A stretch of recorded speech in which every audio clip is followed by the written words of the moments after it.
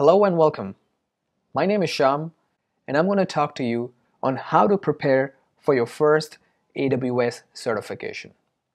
First things first, why am I creating this video?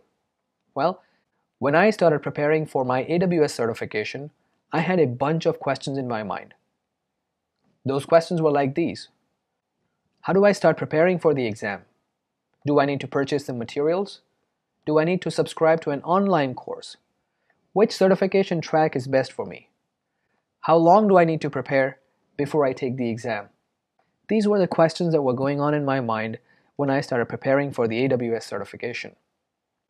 In this video, I'll attempt to answer all those questions and give you some valuable resources to get started with your AWS exam preparation. Let's begin. First question, why an AWS certification? Well, cloud is the buzzword today. Almost everyone in the IT industry is talking about the cloud. More and more organizations are moving into the cloud. There are organizations who have fully moved into the cloud. There are organizations that have partly moved into the cloud and partly they are on-prem. While there are some organizations who are in the decision-making process of moving into the cloud. Almost every organization is considering moving fully or partly into the cloud. And these are because of reasons such as availability, scalability, ease of access, cost savings, and so on. Now, AWS or Amazon Web Services is the market leader in cloud computing. They were one of the first to provide cloud computing services. AWS holds more than 50% of the market share when it comes to cloud computing. That means they are ahead of all their competitors put together. AWS certified candidates are high in demand. As more and more organizations consider moving into the cloud, or as more and more organizations move into the cloud, you need engineers who can manage the operations in the cloud. Since organizations are preferring to move to AWS, you need more AWS certified engineers. In the past few months, I've personally noticed an increased number of IT engineers showing interest in AWS certifications. Some of these IT engineers are just new into the industry, while some of them are seasoned IT professionals. If you're new to the industry, having cloud as a skill is fantastic. It's going to add a lot of value to your resume. If you're a seasoned IT professional, that's going to add more to your existing IT knowledge. It may also provide you a career change option. Finally, on the list of top-paying IT certifications, AWS is on number 3. Now, all of these are really strong and good reasons to pursue an AWS certification. On the screen right now, I have the AWS certification tracks, and I've taken this picture from AWS's website. On the left-hand side, you have the main tracks. You have the architecting track, the developing track, and the operations track. In each of these tracks, you have an associate level certification. So you have the AWS Certified Solutions Architect, Associate, you have AWS Certified Developer Associate, and you have AWS Certified SysOps Administrator Associate. Once you pass the associate level exam, you are then eligible to take the professional level exam. Interestingly, the DevOps and the Operations track, they have a common professional level exam. Notice they both have AWS Certified DevOps Engineer Professional as the professional level certification. On the right side, you have the specialty certifications, which were launched recently. You may take one of these certifications once you've completed an associate level certification. One common question that I get from students, which track should I start with? To all my students, I have only one answer. Start with AWS Certified Solutions Architect, because that is a certification that gives you a high-level understanding of the important features of AWS. It prepares you from an architect perspective.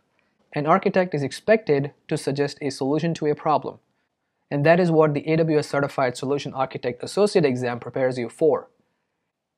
It teaches you the different products and services available from AWS at a high level so that you can suggest or you can architect a solution using AWS. So if you're wondering which track you should be starting out with, my suggestion is going to be the AWS Certified Solution Architect Associate.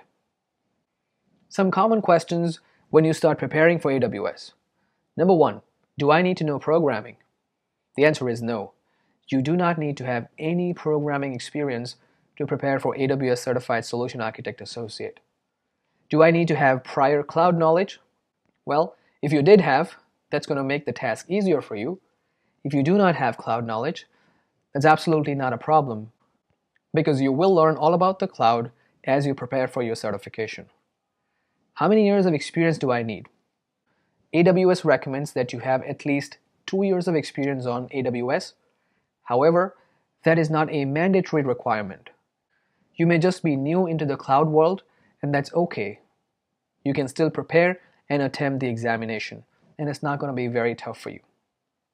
Do I need networking knowledge? Well, if you did have networking knowledge, one of the topics is going to be very easy for you. For example, we have a topic called as VPC, or Virtual Private Cloud. That is a topic that heavily focuses on networking. If you did have networking knowledge, you will find that topic very easy. If you did not have networking knowledge, it is not going to be very difficult for you to get that knowledge to understand VPCs and similar topics. So the answer is, you don't have to, but if you do have networking knowledge, that's going to help you. How long do I need to prepare before attempting the exam? This is my personal opinion, that you should have a good 2 to 3 months of preparation before you attempt the examination. Very important. How should you start with your preparation? Number 1, start by reviewing the exam blueprint. The blueprint is a document published by AWS that lists all the items that you should be aware of when you're taking the examination. In the description section of this video, I'm going to leave you the link for the blueprint. Carefully review all the items in the blueprint so you have a good understanding of how you should approach your preparation. I recommend that you prepare in iterations. 3 iterations of your preparation should be enough to prepare you for the examination. I'm going to present to you my strategy. Feel free to have your own. On the first iteration, prepare notes and perform the labs using the Getting Started guides and FAQs. Make sure that when you're preparing the notes, you've covered all important areas. On your second iteration, fine-tune your notes. Make sure that you've not missed out on anything, and perform the labs without using any guides or any notes. On the third iteration, revise your notes one more time and start taking practice exams. Why do you need to take practice exams? Because on the AWS certification exam, questions are not straightforward. Most of the questions that you encounter will be scenario-based questions. They'll present you a scenario, you'll have to understand the scenario, and you'll have to answer those questions. So these are not straightforward questions. When you take those practice exams, you'll be mentally prepared for those kind of scenario-based questions. Exam preparation strategy. I recommend that you practice each day for 1 to 2 hours for a total of 2 to 3 months. That should put you in a good position to attempt the examination. 3 iterations is a good number, but you could have your own. And finally, practice the exam questions. Some resources for the examination. Number 1, the exam blueprint. That is the most important resource for the exam. Number 2, you have the AWS official study guide. I'm not going to recommend this to you at all, because all the information that you're looking for preparing for the exam is there on the AWS website. The AWS documentation contains all information in a very detailed and clear, concise manner. You don't have to purchase any study guide. But if you are one of those who needs a book to study from, AWS does publish the official study guide. Number 3 is the most important: product documentations and FAQs. All information for preparing for the exam is available in product documentations and FAQs. If you know where to look for, you don't need to buy any study guide, or you don't need to subscribe to any online training. Number 4, the AWS free tier account. AWS gives you a free tier account for 1 year to practice the labs. Not everything is free, but you have a bunch of services which you can try for free, and that is enough for preparing for the exams. And finally, the certification URL the page where all the information about certification is listed. I'm planning to create an entire video series to help you prepare for the AWS Certified Solution Architect exam. The biggest challenge in preparing for an AWS certification is the lack of direction. The AWS website has all the documentation, examples, and exercises listed, but it does not give you a direction. It does not tell you where to start and how to approach the preparation. In the upcoming videos, I intend to give you a direction and all the required materials for you to prepare for your AWS certification. I'd appreciate it if you could put your questions, your feedback, and your comment. That will help me to give a shape to the video series that I'm planning to launch. If you're looking for specific content or specific guidance, feel free to leave me a comment and I'll reply back to you. I look forward to hearing from you, and I'd like to wish you best of luck while you prepare for the AWS certification. Thank you.